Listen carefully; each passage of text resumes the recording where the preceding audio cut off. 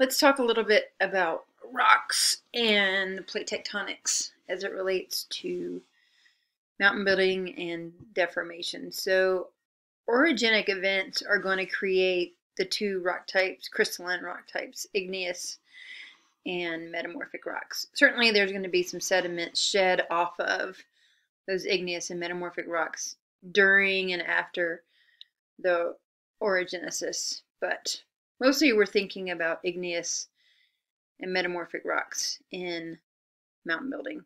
So in this image, there's compression, continental crust coming in and causing thrust faults on either side. This is a pop-up structure, two fold and thrust belts, and then the big mountains popping up in between. So the igneous rocks are going to be associated with any kind of arc of a subduction zone. Then there can just be melting that occurs because of decompression melting at a divergent plate boundary. Metamorphic rocks, mostly the bulk of them are going to be those regionally metamorphosed mountain chain wide metamorphic rocks, but there also can be contact metamorphism and deep burial metamorphism in subduction zones. So mountains can get really big. So these are jagged, steep slopes, lots of relief, a young mountain chain here. Mostly the mountains are going to be formed through convergence, so convergent plate boundaries and continental collision. There's also mountains that are going to form in rifting when you have big normal faults.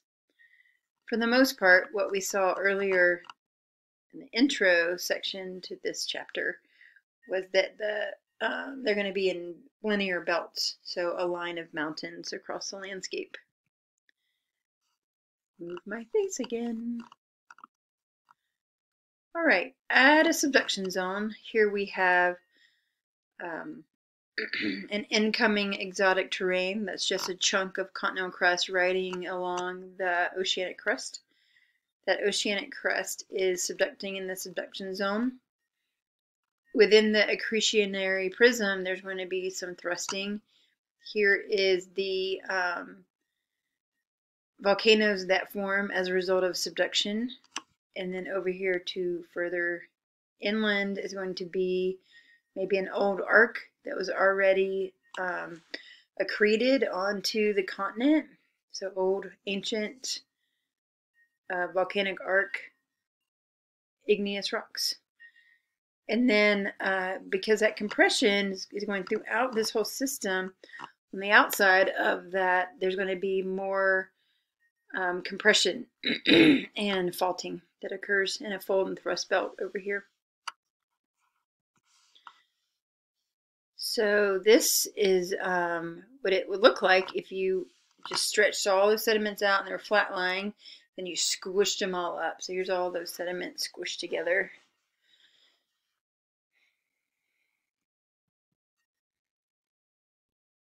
Once you've closed the ocean basin, this is what the tectonics looks like. You've got two buoyant pieces of continental crust.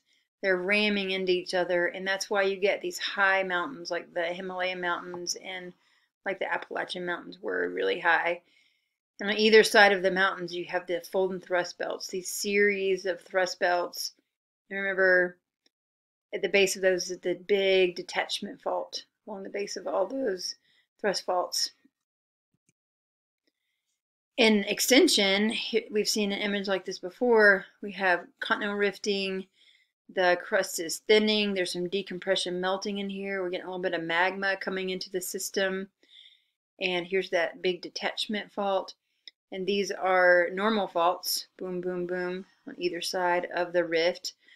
Volcanoes are starting to form in the Rift Valley. So not really metamorphic rocks here, just a lot of sediment pouring off of these faults and igneous rocks popping up within the Rift Valley.